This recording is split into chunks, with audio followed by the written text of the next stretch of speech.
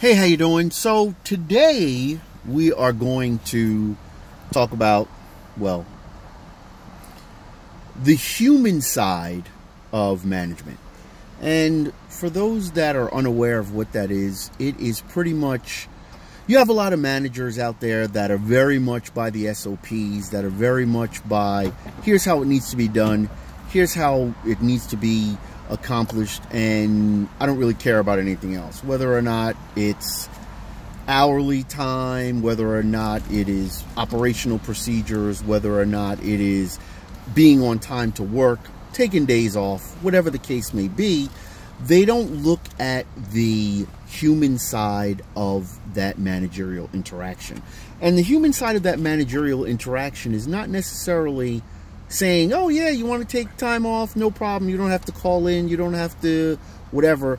But think about what the person is going through that is talking to you about whatever they're talking to you about. Case in point, person calls in and they are not feeling well, they're coughing, and the manager side of you says, oh, you know, you need to come to work because we're going to be short-staffed or short-handed. I need you to show up.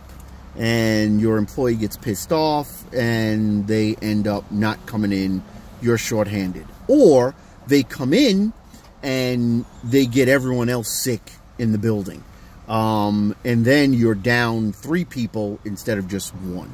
I think that the human side of management is sometimes lacking on a lot of people. Sometimes lacking from the perspective of, we do have to follow SOPs, we do have to follow procedural standards, but at the same time we have to think about what people need and what people desire from that human perspective. Well, that's it. Pretty much make sure that you treat your employees kind and nice. Don't let them walk all over you, because if they can, they will. But at the same time, be flexible and understanding as to the things that they need in order to live a life. Alrighty? Have a good day.